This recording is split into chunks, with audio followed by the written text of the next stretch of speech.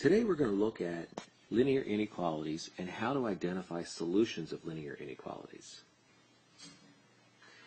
A linear inequality is y is greater than x minus 3. Notice it looks a lot like a linear equality in that, except for the fact that there's a greater than symbol rather than an equal sign. So if we want to check to see if a particular point is a solution to that linear equality, what we're going to do is substitute the values for x into x and the value for y into y and see if we get a true statement. For example, let's look at the point 1, 2. Is it true that 2 is greater than 1 minus 3? Now we want to make sure we only operate on one side of the inequality. We don't want to subtract or add anything or multiply anything from both sides. So we're just going to take 1 minus 3, and we end up with 2 is greater than negative 2, which is a true statement. Therefore, this point 1, 2 is a solution of the inequality. Please pause the video and copy this into your notes.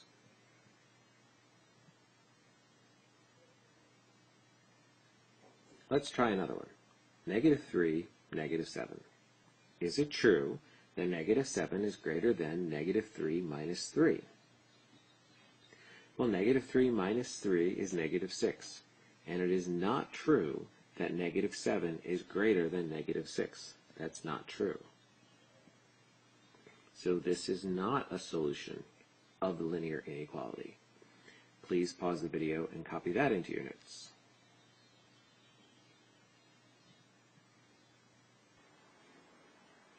Okay, your turn. Try to find out if the point 3, 6 is a solution to this linear inequality. Pause the video, copy the problem, and work it out. When you're ready, hit play.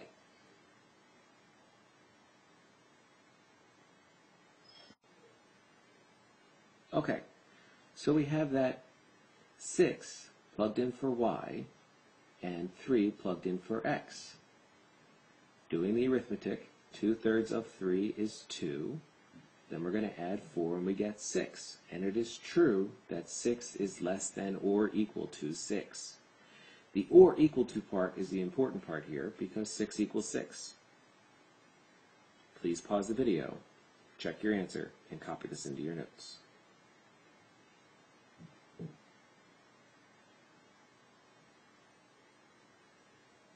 Okay, now try this one. Pause the video, work on the problem.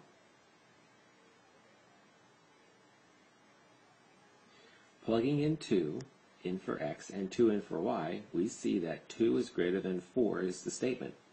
That's not true. Therefore, 2, 2 is not a solution to the linear inequality. Please pause the video and copy this into your notes.